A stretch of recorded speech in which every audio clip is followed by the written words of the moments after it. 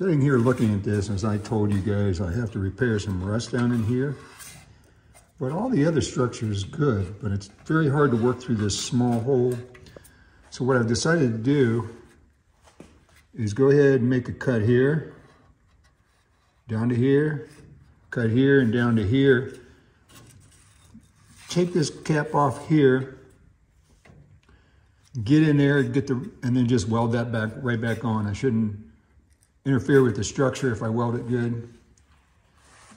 So what I'm doing here is I've drilled, as you can see, a very small pilot hole, and I'm using a bit, a spot weld bit like this. And what you do is you stick it in the pilot hole like that.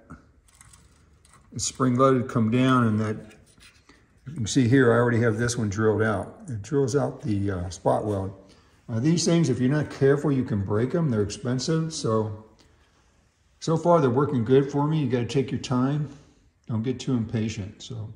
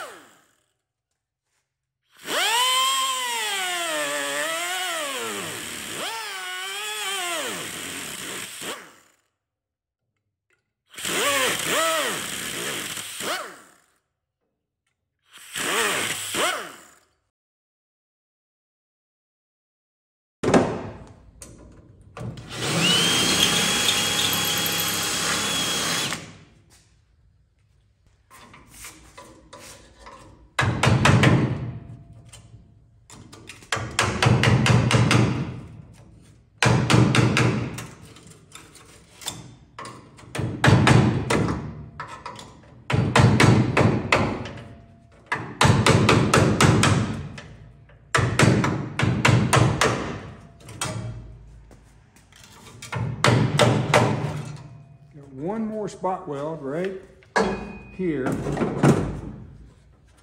looks like.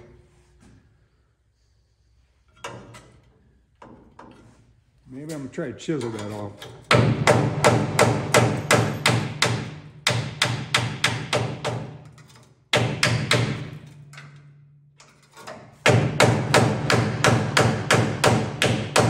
Very difficult to chisel it off.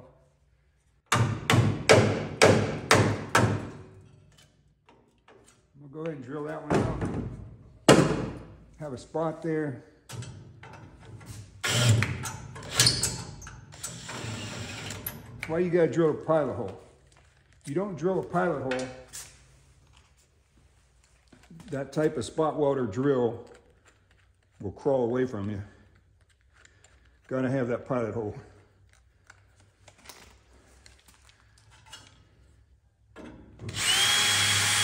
Try to get it right in the center of the spot weld,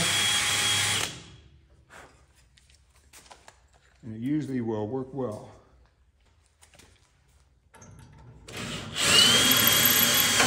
There you go.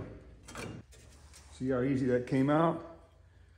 Now when I weld that back in, I'll line it up just like that, weld this all the way around, and be done with it. I do need to pound it flat a little bit. I'll do that now while it's in there. Like this.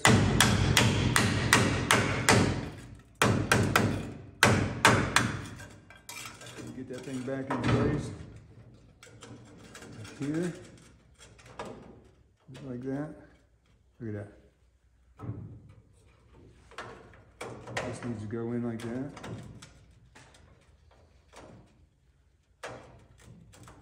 Look at that. That's how you do it. One of the other things I worked on this afternoon was I got this bonding strip off the windshield. I really wanted to see what the lower, there's a little bit of surface rust here, but it looks like this outer, the lower windshield frame, the outer portion is in good shape. I'm gonna tap around this, but it all looks pretty solid here, a little surface rust. pretty happy with that. A lot of times water gets down in here like it did here in the seam, but this is just surface rust, as you can see. Not that, so looks like I might be buying the inner portion of this. I may even buy this inner portion of the lower rail. So we'll see. I'm still investigating here what's the best way to repair any rust on this windshield frame. There's not much, but there's a little bit on each inside lower. So I may not replace the whole thing up in here, but I may use parts of it to replace what's rusted. So that's where we're at today. Hello everybody out here today. I'm gonna start working on this lower windshield inner panel. It's got some rust here. I also want to access this area right here because I have these portions. I'm going to use a portion of the replacement because I got some pinholes here. As you can see here, here's the new panel, all new. So I'm going to use a portion of that, replace it, get some nice solid metal in there. So yeah, let's we're gonna get in there and get at that. Let's do it.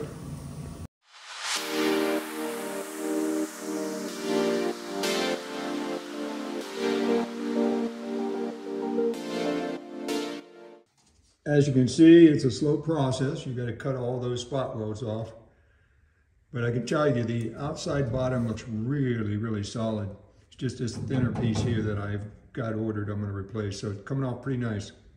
I worked most of the afternoon yesterday, got the inner lower window frame removed. Even though you see a lot of surface rust on the outer one, the thing is very solid, very solid. I'll sandblast that before I put the new one back in. Okay guys, where I'm at today is I've removed the whole inner lower door frame.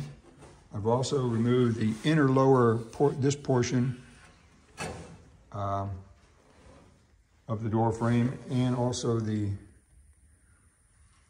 up to here because it's solid right here. And I do have these pieces as I indicated. I have the new pieces that I'm going to patch in. So this goes basically right here. So yeah, it's going to be a whole new piece right there. Something like that once I get it in place. But as you can see here, I got a little bit of rust repair on this hinge pillar cap. It's solid out here, and it's really solid here where it connects, so I'm not going to disconnect that. As you can see my mark, I'm going to cut this out and make a whole new cap. I'm going to patch that in there and cover up all that rust. Not cover it up, but remove it and replace it with good metal. This is the cap to the hinge pillar. And as you can see, there was some rust. So what I did was I removed this portion. And what I did was I created a pattern with this. So if you look here, I created a pattern. Now, because this is a slight radius, I'm not going to be able to bend that, so I'll make this out of two pieces. I'll cut the flat portion, and then I'll cut this flange and weld it on separately. So let's get to cutting this out on the bandsaw.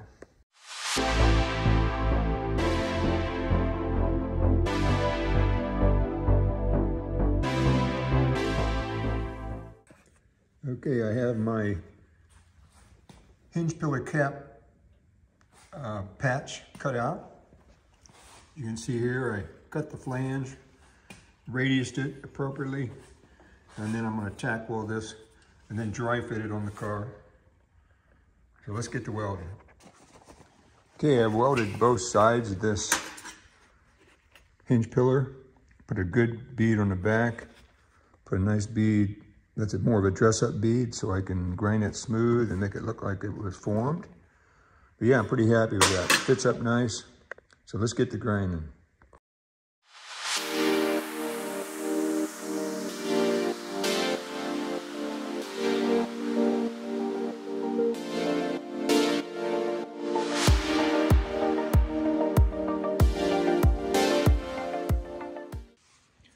As you can see here, here's the finished product, all ground, all rounded. Once I tack it in, weld it in, blend the welds, you'll never see it was there and it'll be strong. I have this repair patch for the hinge pillar cap all in place. I'm just weighting it down with this body dolly. No good way to clamp it. You can see I have my holes for my spot welding. I'll also stitch these seams.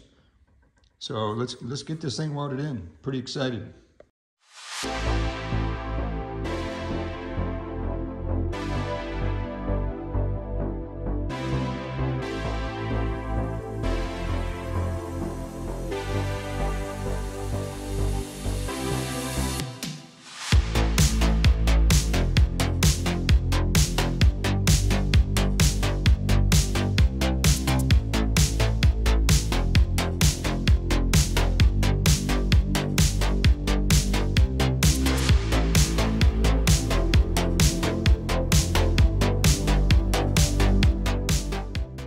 Well, as you can see here, I got all the welds blended in.